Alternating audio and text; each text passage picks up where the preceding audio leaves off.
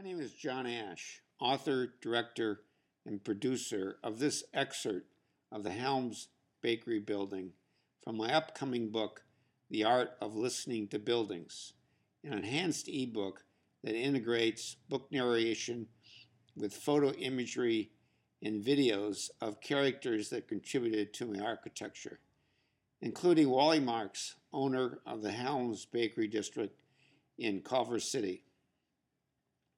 While leading a tour of the 3rd Street Promenade for the 2011 Urban Land Institute in Santa Monica, California, Robert York, a real estate broker specializing in existing retail buildings on the west side of Los Angeles, happened to mention that he led a tour of the Helm's Bakery building for a group of university students the day before. I asked him, "Did you meet with Wally Marks?" Robert replied, "I did meet with Wally, and he and the bakery campus are doing just fine." Robert suggested I go and look at the changes Wally had made to the complex.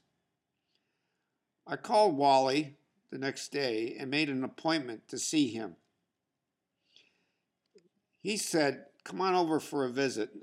I told him about the book project and asked if he was interested in providing me with the history of his family's involvement in the building. He said he would be happy to and accepted my request for a meeting the next day at 10 o'clock. I met with Wally and took a tour of the building. Much had changed since the 10 years I had occupied the building from 1983 to 1993. I asked Wally, "How did you get involved with the Helm's Bakery project?" John, I got involved in 1988, a few years after college, and I got involved. My dad and my grandfather were still active in the business at that time. Okay. Yeah, and regarding the Helm's Bakery, we had bought the building in 1974. How did you come to buy the building?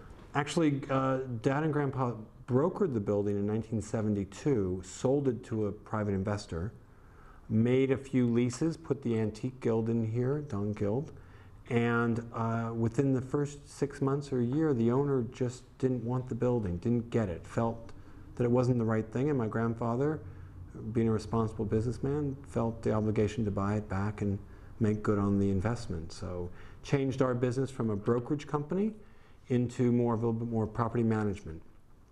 And at the time, the Helm's Bakery was never really empty. It always had tenants, warehousing, and the Antique Guild had, I believe, 150,000 feet at that time.